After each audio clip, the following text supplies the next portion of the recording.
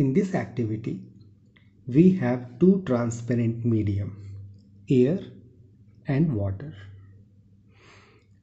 This line is the boundary separating the air medium and water medium. And this line is the normal line which is perpendicular to the boundary separating the two mediums. And this must be the path of incident ray. Okay. We will project the incident beam of light in this direction. Now I am going to project the light along the path of given incident ray. Okay, I have a laser torch. Now I am going to project the light along the given path.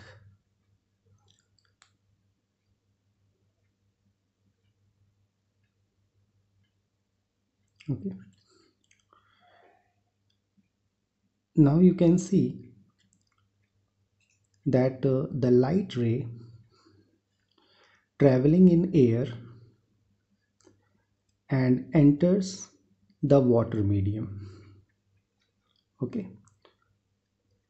While entering the water medium, the light ray bends towards the normal. Okay.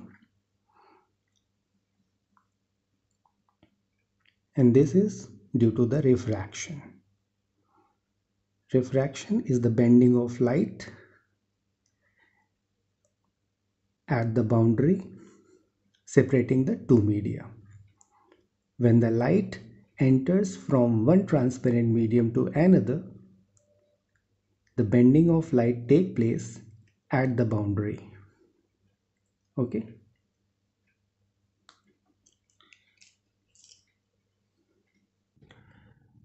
We learn from the activity that when a light ray enters from one transparent medium to another, the light ray bends at the boundary separating the two media. This phenomenon of bending of light is called refraction of light. Okay, note it down.